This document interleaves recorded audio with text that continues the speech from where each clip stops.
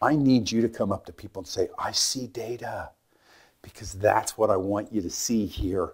We've picked employee number as the distribution key. It happens to have a lot of unique values because it is unique, and that data is going to spread perfectly evenly. That's a good distribution key right there.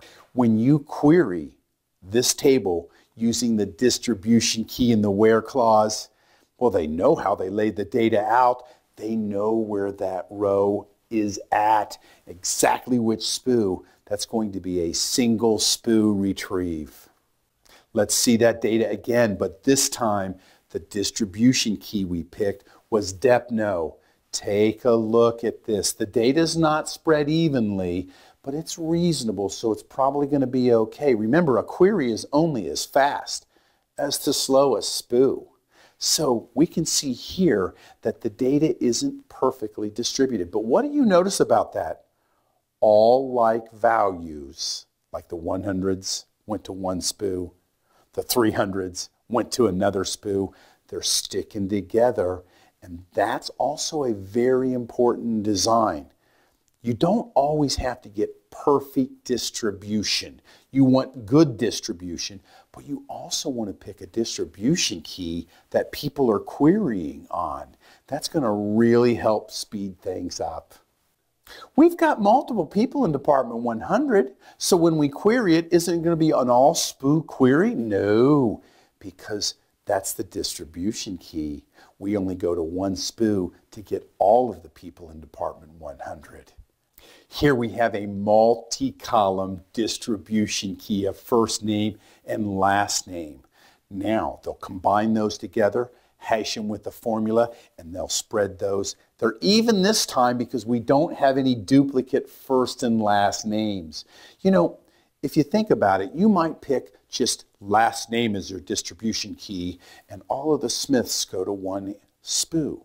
But if you picked first name and last name as your distribution key, the Mary Smith would go to one SPU, and the John Smith would go to another SPU. And that's quite often why you might have a multi-column distribution key. But it really isn't quite that simple, and you're going to see that next when we go to query this. If you've got a multi-column distribution key, such as first name and last name, you're going to have to get a query that uses both in the where clause, where we might say where first name is equal to this and last name is equal to this, and then and only then can they say, I know where that data is at. Netezza invented the distribute on random. So as you can see here, we're going to be able to guarantee perfect distribution among those SPUs. Now, we're not going to be able to get a single SPU retrieved because we're using the distribution key in the where clause, but for a lot of certain type of tables and certain type of queries, we're going to want to distribute on random. Sometimes when they're moving data from Oracle to Netezza and they don't know how it's going to be queried on the data warehouse, they'll start off sometimes with everything distributed by random, and then as they see the queries coming in from those users, they'll actually begin to pick a better distribution key. But the distribute on random for even distribution, it's a real clever design. The full table scan is going to be the slowest query you're going to see on Netezza for the most part.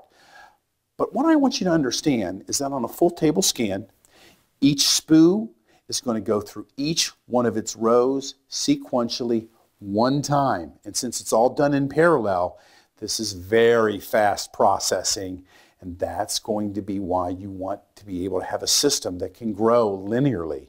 Sometimes you're going to have to go through massive amounts of data, and having an enormous amount of SPUs being able to all share the workload, that's fantastic. It's like you happen to move and you've got 100 friends there to help you. Here is a very common mistake. As you can see, we have two tables here. On the far right here, we have a distribute on random, so we know how that data is going to be distributed. But we forgot to pick the distribution key in the first example. What's Netezza going to do? Well, it actually is a little bit more complicated than this, but you can just about guarantee 99% of the time It's going to pick the first key in the table, empno in this case, and make that the distribution key. So make sure when you're creating these tables, put your distribution key out there. This lesson brought to you by Coffing Data Warehousing. Start your Netezza journey the right way by reading our Brilliance of Netezza book. Visit coffingdw.com for more information.